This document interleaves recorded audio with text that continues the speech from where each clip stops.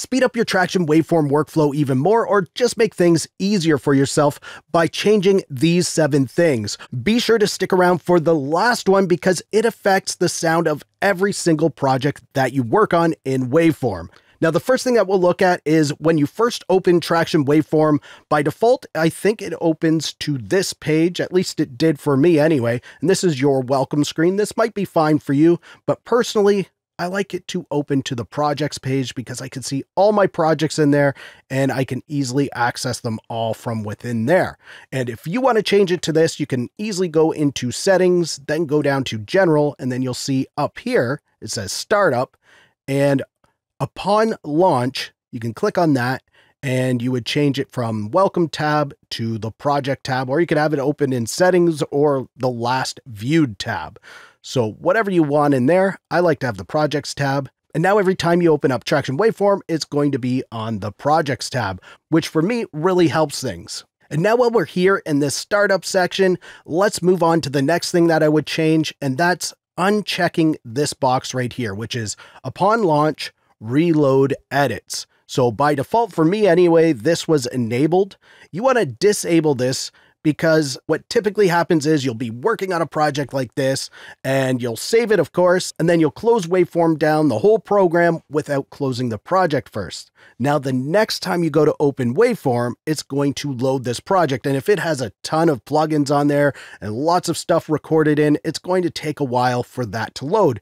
Maybe that's not the project that you opened Waveform to work on. Maybe you wanted to work on a whole new project or open something totally different, but you're going to have to wait for this one that you forgot to close to fully load before you can close it again. So this might be a big help for you if you just want to jump into Waveform and start recording something new and you forgot to close that project down. Now, the third setting that I recommend changing is disabling the automatic background preview that it creates. And what that is this little thing right here. So if we open up the projects tab, some of our projects, if you haven't changed the setting, all of your projects will likely have this, and you can quickly listen. So you can easily listen to what that project's all about. Maybe you forgot what it was and you just want to check it out. You can quickly do that from right here without opening the project. It's a very cool idea, but what happens is when you close a project, it's automatically generating this preview file, which means it's rendering down your whole project to the preview file. And this can take a little while, and sometimes it bogs down your computer. So if you've closed Waveform down and you've noticed your computer's really sluggish afterwards, that's because it's doing this. So we can easily hop over to settings. Again, we'll go into the general tab here and then scroll down to saving. And then in this section here, you want to go to generate audio preview files automatically, and you want to make sure that's unchecked. So if you uncheck that, it's no longer going to create that preview when you close your project. Now, another automatic rendering setting that you might want to change is when we go to the render window. So I'm just going to open that up, go to File, Export Render to a File. We click on that, and by default, I'm pretty sure this render automatically is enabled. And when that's enabled, as soon as we open up this window, it's starting to render your entire project down. If it's a big project, lots of plugins, it's going to slow your computer down.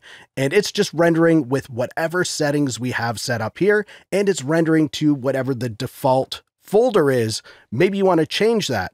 Well, if your computer's slowed right down, it takes a while to just go in here, browse, and then change the folder.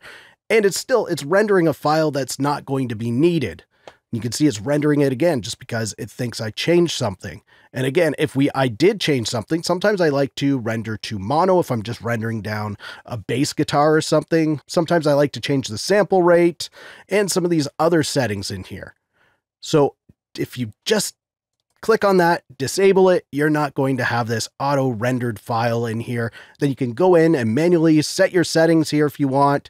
Change the folder if you want. And once it's unchecked, you don't have to do it for every project. It's just going to remain unchecked until you check it again. All right, so this next setting is really a personal preference thing. You may want to keep the default setting, or you may want to change it to this. And it's about the cursor behavior. So if I click in here, say I want to start playback right there.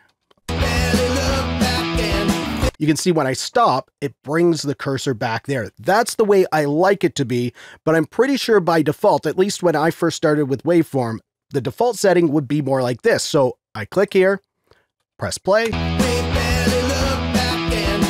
stop, and it stops the cursor right where I stopped the song playback. And then if I press play again, it continues right from that spot. Now, I like to go in and just work on specific little spots like this. So I like to start it, stop, start, stop, and just continue listening to a part over and over again, which is hard if I have to keep clicking, something like that. So what you want to do is go into options here.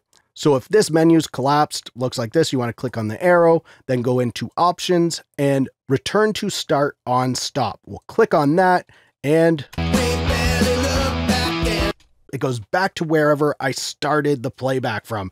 And for me, that's a big thing. Maybe it's because of other DAWs that I worked in and that was the behavior of them. It's a really easy setting to turn off and on, so you can try it out, see if you like it this way or if you like it the default way better. Now, another must enable feature for me is the count in when you're recording. So typically by default, when we hit record, it just starts recording right away. It doesn't give you time to get ready to start recording after you hit the button and you want to start recording your guitar and get ready or sing, whatever. There's no time after you hit record. So what we can do is we can go down and right click right here where it says click, and you go to count in. And you can see you have some options here, 1 bar, 2 bars, or just 2 beats. Now, usually I like 2 bars, but 1 bar's even enough. So now when we click on record, watch what happens. It counted in for a full bar before the actual recording, and that gives us time to get ready to start recording. It just gives us a little count in so we can even get the tempo down by listening to the clicks. Now, this next setting is something that you probably should change on every single project that you open, and I typically do this as the first thing when I open a project. And that is, you want to open the bottom menu if you have it collapsed, and then you want to click over here on your meter. So you just click there, and you can see the volume is at -3 dB, and it's like that by default on every single project that you open. You can easily just click reset volume to 0 dB and it brings it to 0 dB.